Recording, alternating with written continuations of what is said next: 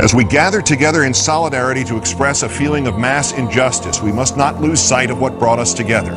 We write so that all people who feel wronged by the corporate forces of the world can know that we are your allies. As one people, united, we acknowledge the reality that the future of the human race requires the cooperation of its members, that our system must protect our rights, and upon corruption of that system, it is up to the individuals to protect their own rights and those of their neighbors, that the democratic government derives its just power from the people, but corporations do not seek consent to extract wealth from the people and the earth, and that no true democracy is attainable when the process is determined by economic power.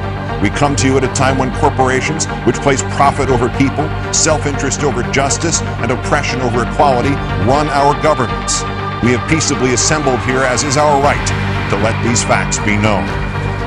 They have taken our houses through an illegal foreclosure process despite not having the original mortgage. They have taken bailouts from taxpayers with impunity and continue to give executives exorbitant bonuses. They have perpetuated inequality and discrimination in workplaces based on age, the color of one's skin, sex, gender identity, and sexual orientation. They have poisoned the food supply through negligence and undermined the farming system through monopolization. They have profited off the torture, confinement, and cruel treatment of countless animals and actively hide these practices. They have continuously sought to strip employees of the right to negotiate for better pay and safer working conditions.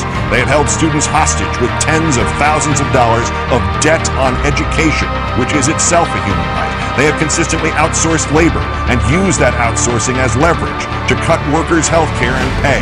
They have influenced the courts to achieve the same rights as people with none of the culpability or responsibility.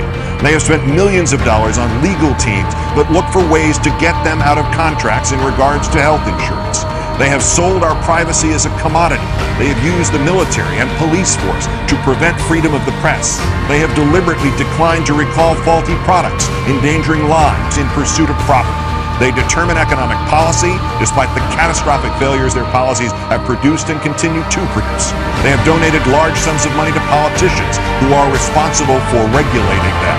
They continue to block alternate forms of energy to keep us dependent on oil.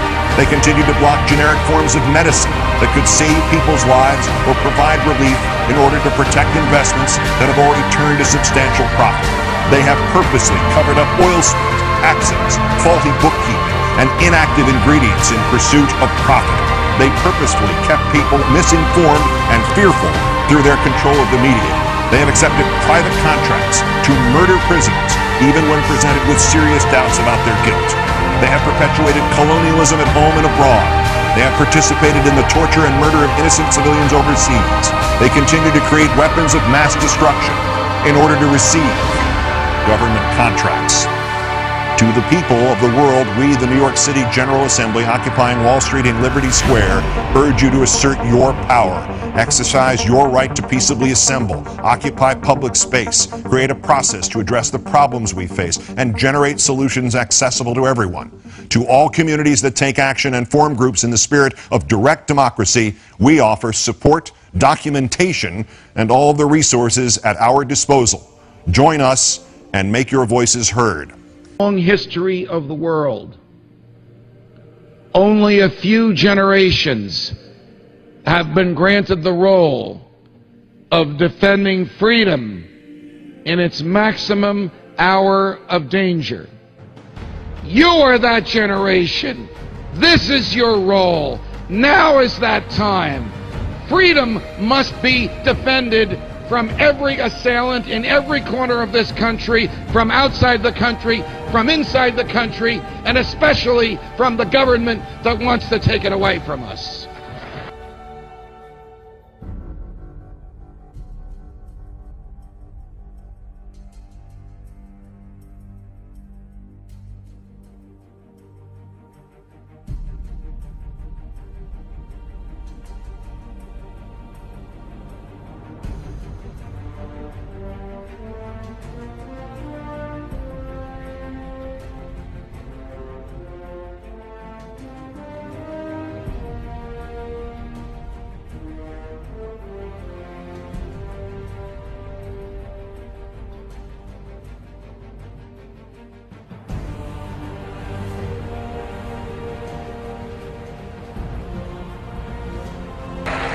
ideas spread. They can't stop them. An idea whose time has come cannot be stopped by any army or any government.